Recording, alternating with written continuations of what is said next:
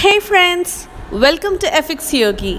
In today's video, let's learn role reversal, how to use pivot points to trade breakouts, part 2.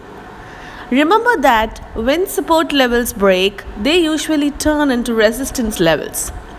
This concept of role reversal also applies to broken resistance levels, which become support levels. These would have been good opportunities to take the I think I'll play it safe mode. Where do you place stop and pick targets with breakouts? One of the difficult things about taking breakout trades is picking a spot to place your stop. Unlike range trading, where you are looking for breaks of pivot point, support and resistance levels, you are looking for strong, fast moves. Once a level breaks, in theory, that level will likely become support turned resistance or resistance turned support.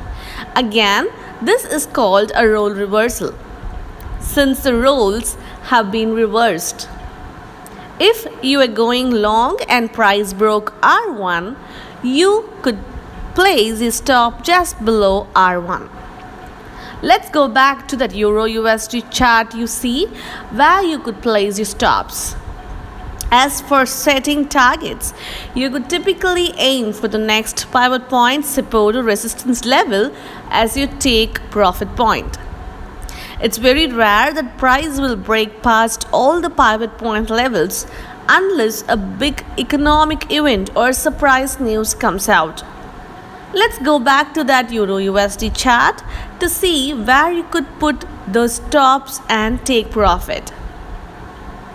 In this example, once you saw price break R1, you would have set your stop just below R1. If you believed that price would continue to rise, you could keep your position and move your stop manually to see if the move could continue.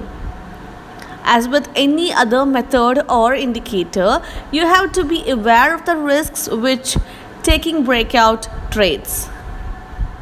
First of all, you have no idea whether or not the move will continue.